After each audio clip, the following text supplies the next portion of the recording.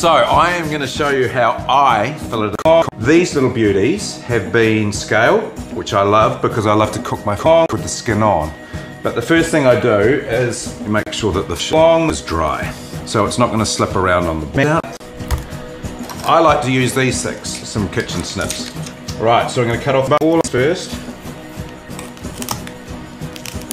So often people would throw that away. That is another lovely piece of Kong. I'm going to cut the other all off as well.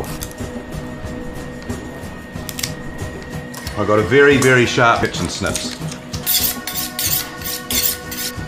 I'll just take a little cut through this side, and then I turn the Kong, and I'm going to come along the back to it and just run your knife, and so it's angling down on the tip, so you're going to get the maximum yield.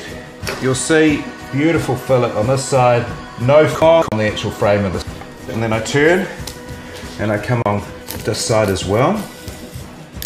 And then what I do is just come through. So there is my fillet.